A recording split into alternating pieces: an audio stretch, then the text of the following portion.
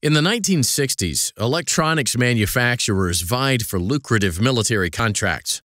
A defense contractor that failed to deliver might never get another contract.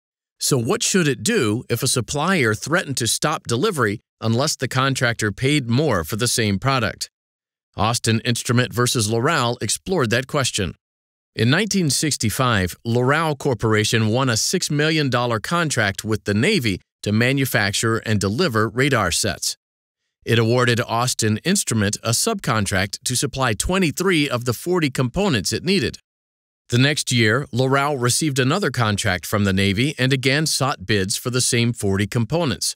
Austin informed Loral that it would cease delivery of the parts it was currently making unless Loral gave Austin the new contract for all 40 components and agreed to substantial price increases even on components it had already delivered. Austin then stopped delivery.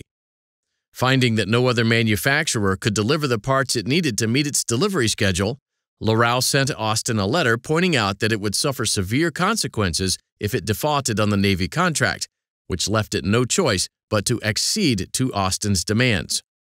Loral delivered the radars to the Navy on time. After its last delivery, Loral told Austin that it would seek recovery for the price increases.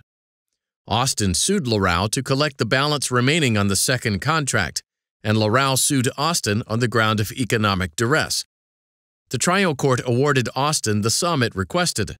It dismissed Loral's complaint on the grounds that Loral hadn't shown that it couldn't have gotten the components from some other source in time to meet its commitments. The appellate division affirmed. Loral appealed to the Court of Appeals of New York.